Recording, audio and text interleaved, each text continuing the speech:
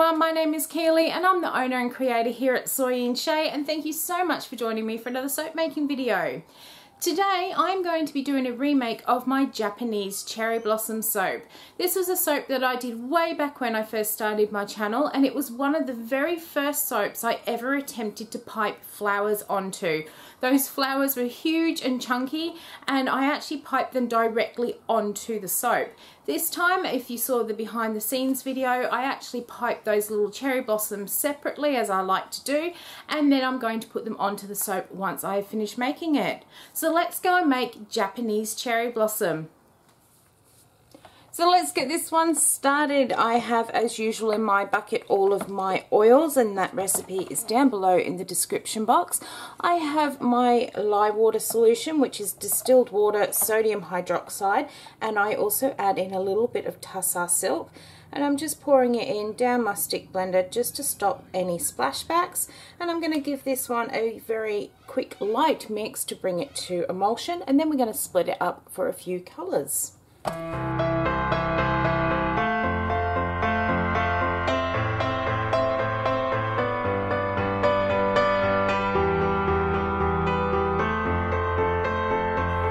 Okay, so the first colour I am pouring off, I have in this little jug here, I have some Silver Lake mica with just a little bit of latte, and I only need a very small amount of soap in there because we are going to be doing some piping on the top of this soap, and that will be for the branches of the cherry tree or the blossom tree. In this one here I have some, what did we use? Some jade mica, and although the blossoms don't generally have leaves on when they come into flower, I just felt that we needed to have a little bit of green just to break up all of that pink on there, and sometimes you do get those little hints of other colour come through as well.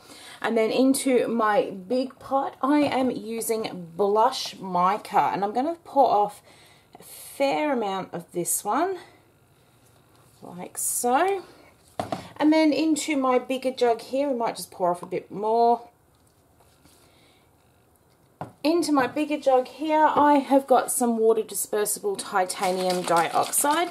So we're going to colour the base of this one white. This one has 0 vanillin, so we should get a really nice white soap with this by putting that titanium dioxide in. I'm going to get these colours mixed in, and then we're going to add in the fragrance before we start pouring.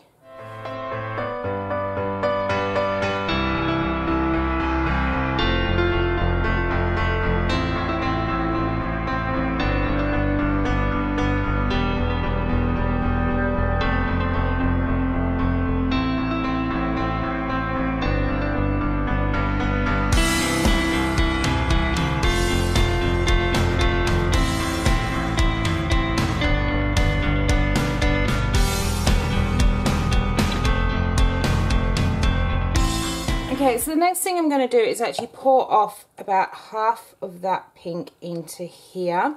And into that white bucket I also decided to add in some of the Blizzard mica, which gives it a really nice pretty glittery effect.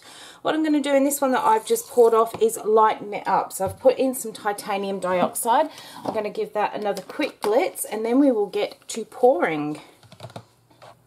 Okay, so we have got our mould here, and first thing I'm going to start by doing, I'm going to start with my accent colours, and I'm just going to pour a little bit of that onto the bottom of the mould, and then a bit of the light pink, and then we'll come in with that white. And I'm just going to keep pouring my soap in like so. So we'll pour a fair bit more of the white, and then I'm going to come back in with my dark pink. I don't think it really matters if I go light or dark first. I just thought we'd try a slightly different way of pouring this in. So this isn't the first time I have done Japanese cherry blossom. In fact, I did this one way back when, towards the start of my channel, and it was actually the first soap I ever tried doing piping on, and I have learnt so much since I did that first soap.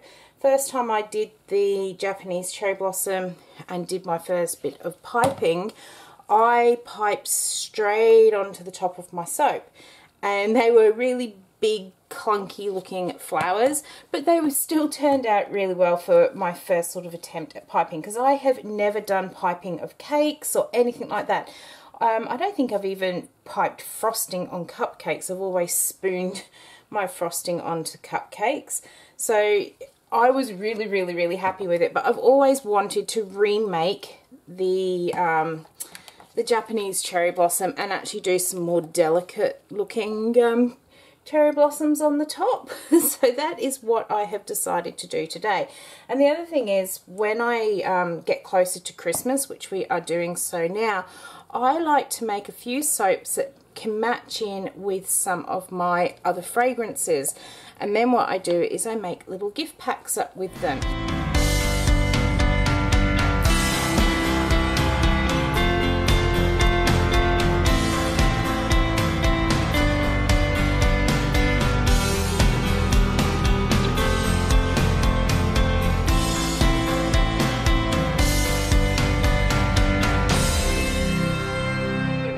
Okay, so that is now into the mold there. I'm going to leave that for a couple of minutes just to set up nice and firmly on the top. And while it does that, I'm going to go and put these few into some piping bags. Okay, so I've allowed this to set up just a little bit here, and the first thing I've got is that grey browny colour. It probably is still a little bit too runny to pipe, but I don't want to miss my opportunity to get my flowers to stick. In my biodegradable piping bag, I have a Wilton number 3 writing tip, and what I'm going to first of all do is just put some sort of squiggly lines randomly across the top of the soap, just to make it look like there are some cherry blossom branches.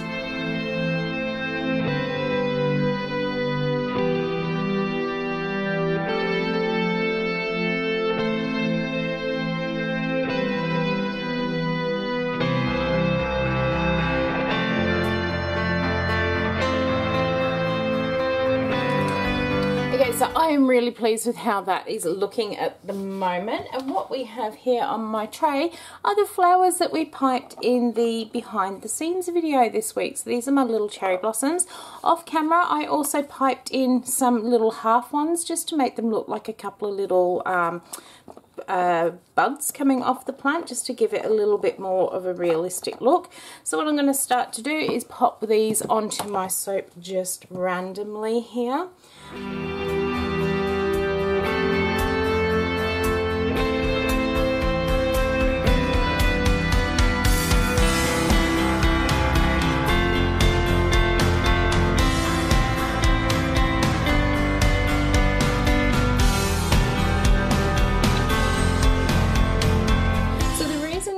Redoing my Japanese cherry blossom, not only was it because I wanted to have a go at remaking this soap with a much more delicate flower now that I've learned a lot more about piping.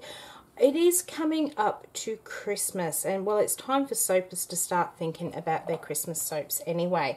And although this isn't actually a Christmas themed soap, every Christmas I do up little gift packs where you can get a moisturizer and matching soap. And the first time I did this Japanese cherry blossom, I actually used some of those soaps to make those gift packs up with, and they sold so well, and so many people really liked the Japanese cherry blossom fragrance in their moisturizer. In fact, I've had quite a few people asking me if I can add it into the range, which I may have a look at doing that one for next year when we redo all of our fragrances. But I thought for this Christmas I will actually do up some more of those gift packs. So I needed to get this soap made up so that it is ready to put into the gift packs. So I think I have pretty much filled that as much as I can with the flowers. I am going to grab my green one here, which I have got I think it was a Wilton 67 leaf tip in here.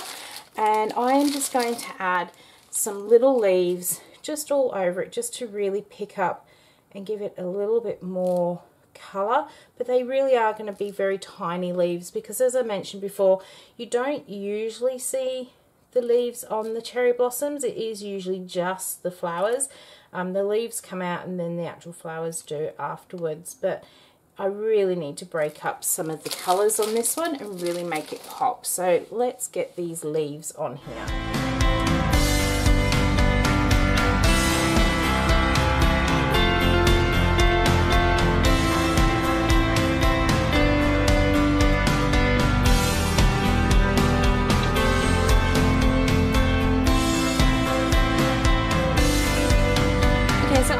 Pleased with how that one is now looking. Now that I've finished with my green, this doesn't go to waste. What I now do with this one is I'm just going to pipe it into this little silicone mold here, and I will leave this one to set up overnight, and then it will go into my soap dough bag. So if ever you are having to go at piping and you've just over calculated how much you've got, because sometimes when you just need that little amount of piping, it's so hard to save just the right amount of colour for it. You always end up with wastage. Just pop it into a little mould, and then you can save it for some soap dough for a later project. So let's give that a knock down, and that will go over onto my tray so we can go and put that in my curing spot.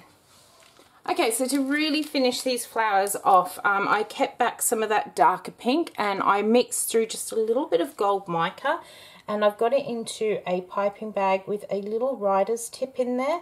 And all I'm going to do is put some little dots into the middle of this soap. They might not be very obvious on the camera, but in real life they do just put that finishing touch to it and just gives it a little bit more depth. So we'll get all these little ones piped on here.